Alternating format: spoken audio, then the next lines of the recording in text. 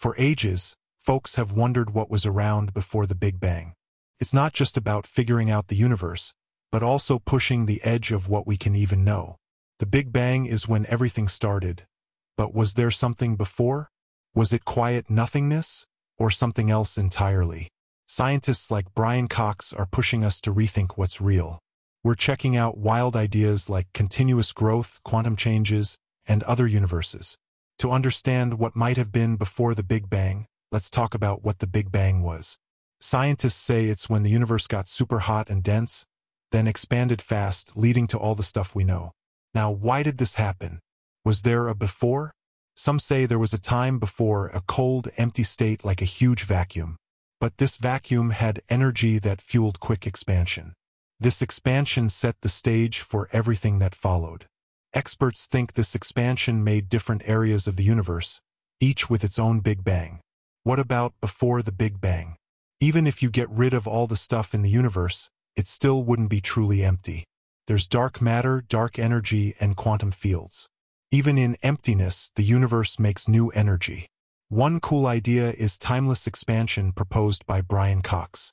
If expansion could make our universe, maybe it never stops, creating universes all the time. Each Big Bang sparks another universe, while expansion keeps making new ones.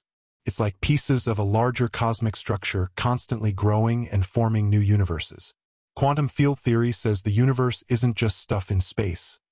It's a web of energy fields.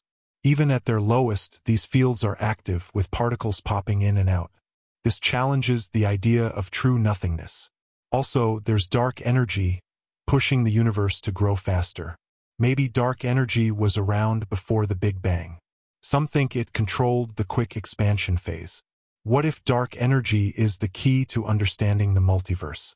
Cyclic cosmology says the universe goes through cycles of birth and death. The Big Bang isn't a one-time thing. Our universe could be a repeat of a past one. This theory questions time itself. Gravitational waves might hold clues about before the Big Bang.